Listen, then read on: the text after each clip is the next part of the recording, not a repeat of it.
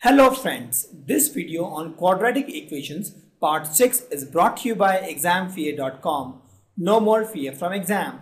Before watching this video, please make sure that you have watched part 1 to part 5. Take one more example.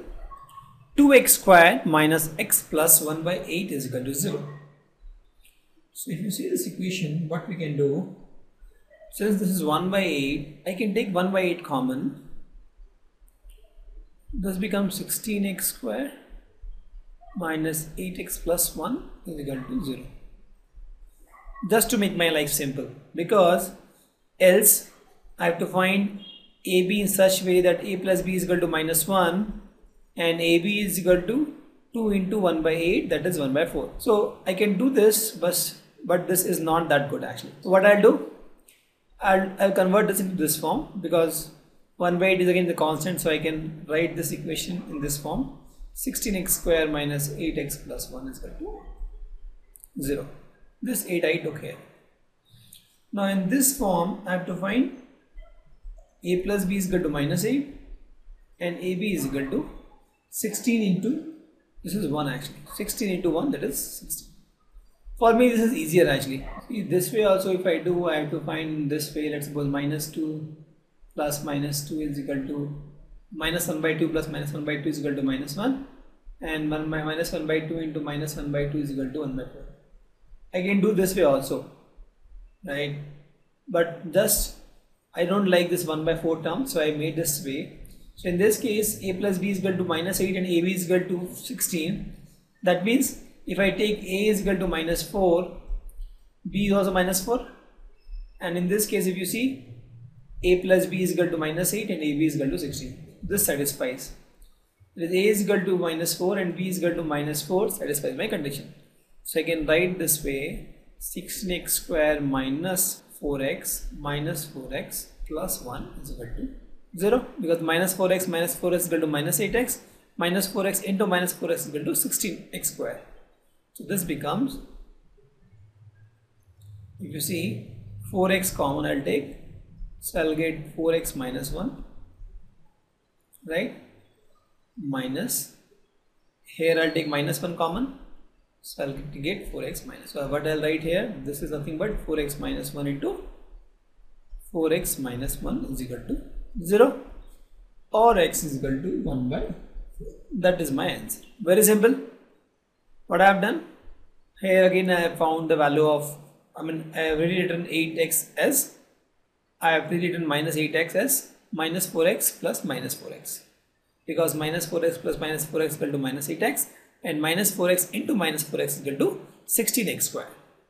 Correct? Let's take one more example. 100x square minus 20x plus 1 is equal to 0. Here we have to find a and b in such fashion that a plus b is equal to minus 20 and ab is equal to 100. Correct? So if you take a is equal to minus 10, because we get b is equal to minus 10, because b is nothing but minus 20 minus a, minus 20 minus a, minus a is nothing but minus 10, this becomes plus 20 plus 10, so this becomes minus, right? So if a is minus 10, b is equal to minus 10, you can very well find it, very simple. Now find the value of ab. Ab is nothing but minus 10 into minus 10, that is 100.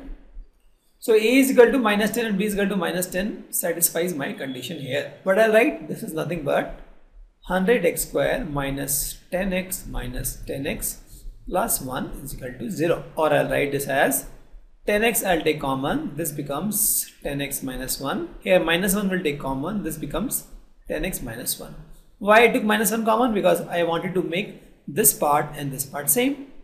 So this becomes nothing but 10x minus 1 into 10x minus 1 is equal to, 10x minus 1 square. This becomes 10x minus 1 square is equal to 0, because it is 10x minus 1 into 10x minus 1, that is 10x minus 1 square is equal to 0, or I'll say x is equal to 1 by 10.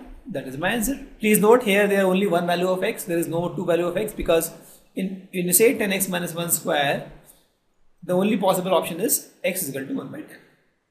So in quadratic equation we have seen that it can have one solution or two solution or zero solution.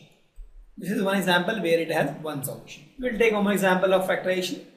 You have to find two consecutive positive integers whose square is 365. So consecutive positive integers. When I talk about consecutive positive integer, I can take x and x plus 1 are two consecutive positive integers.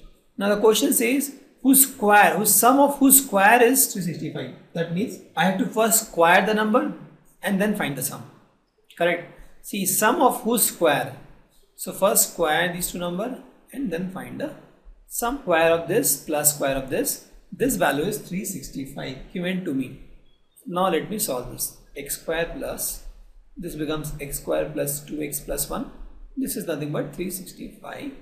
Or I get 2x square plus 2x minus 364 is equal to 0. Correct? Or I'll take 2 common actually. 2 into x square plus x minus 182 is equal to 0. Now I have to factorize this equation. I have to find a and b in such way that a plus b is equal to 1 because this is 1 and ab is equal to minus 182. How to do this? Let's take a is equal to, I'll give you a trick here. When you have scenario where a plus b is almost equal to 1, right, and ab is equal to some value, so the value of a will be somewhere root of this 182. So we find root of 182. What you will get? See, we know that 13 square is equal to 169 and 14 square is equal to 196. Correct? We know this. That means 182 is between these values. So I can say that if you can try a is equal to 13 or 14, it may give you the answer. Just a try. Because since a plus b is almost equal to 1, very less value, right? And ab is a greater value. So let me try a is equal to, let's suppose, 13. So if I try a is equal to 13, I get b is equal to 1 minus 13, that is minus 12. 13 minus 12 is equal to 1. But 13 into 12 is not equal to 182. Correct? Why? If you say 13 into minus 12, what will you get? Minus 156. Not possible.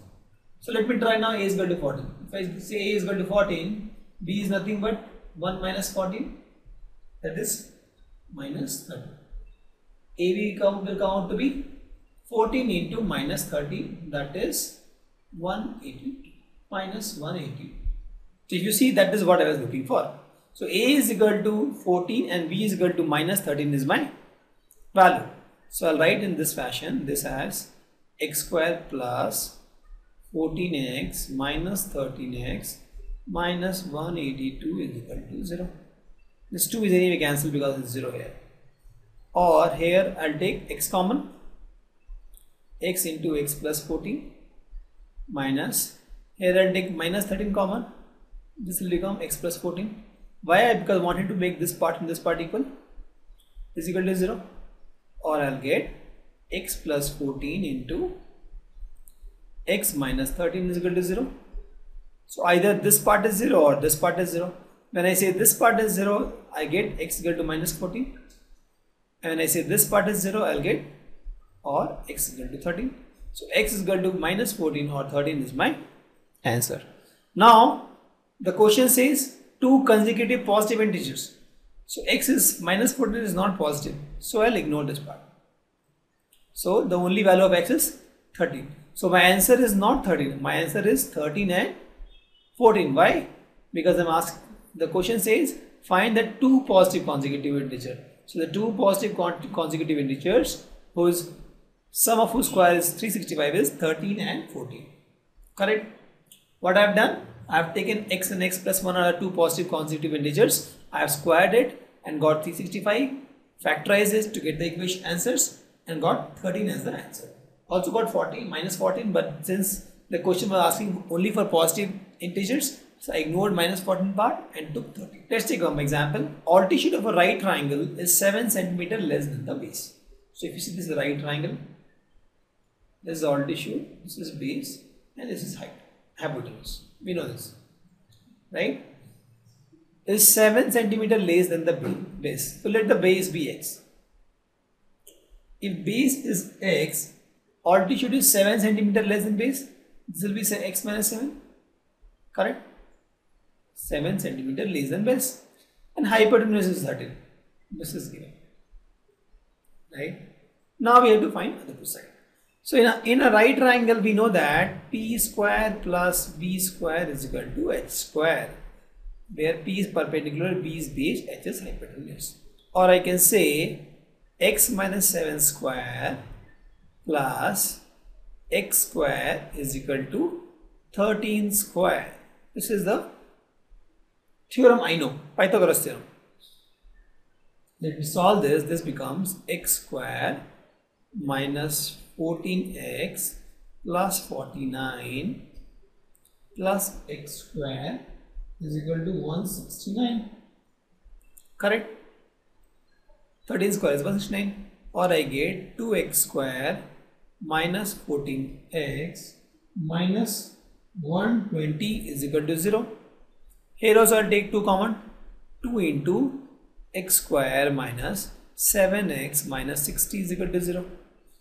Now again I have to factorize such a way that a plus b is equal to minus 7 and ab is equal to minus 60.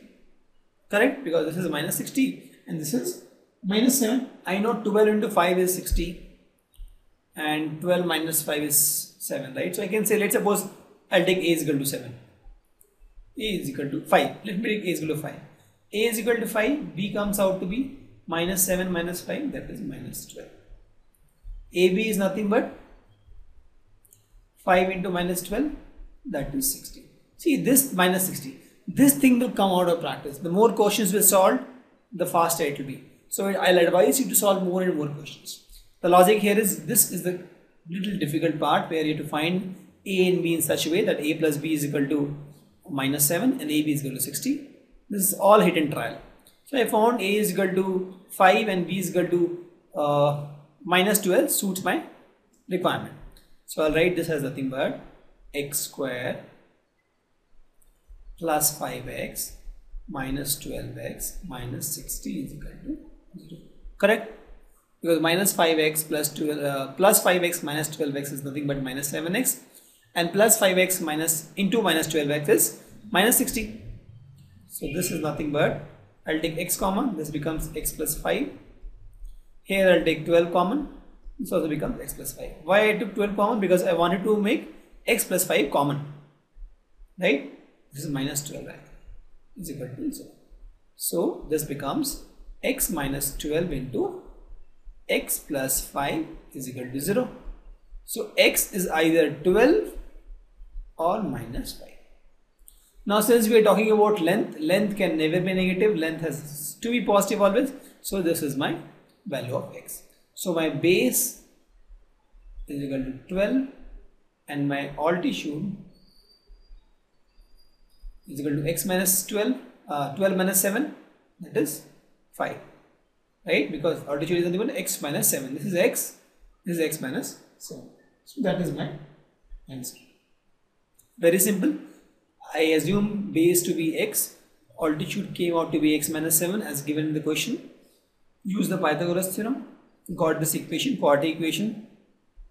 Use factorization method to solve this equation to get the value of x. X came out to be 12 and minus 5. Since minus 5 is a negative part and the length can't be negative, we'll ignore this part.